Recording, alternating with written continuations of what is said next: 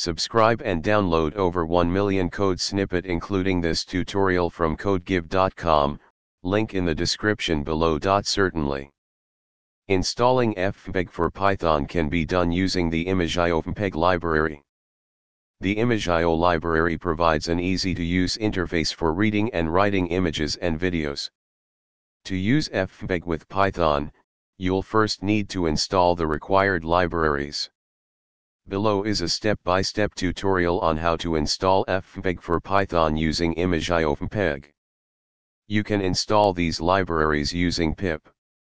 Open your terminal or command prompt and run the following commands.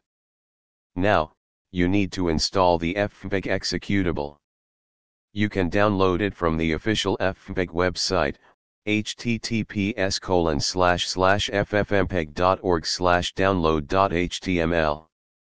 Make sure to add the ffmpeg executable to your system's path so that it can be accessed globally. To check if everything is installed correctly, let's write a simple Python script that uses imageio to read and write a video file. Save this script in a file, example video_conversion.py, and run it. This script reads a video file, input_video.mp4, and writes it to a new file, output_video.mp4.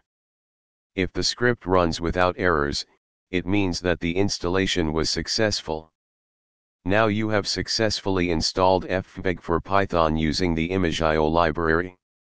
You can use the setup to perform various video processing tasks in your Python projects.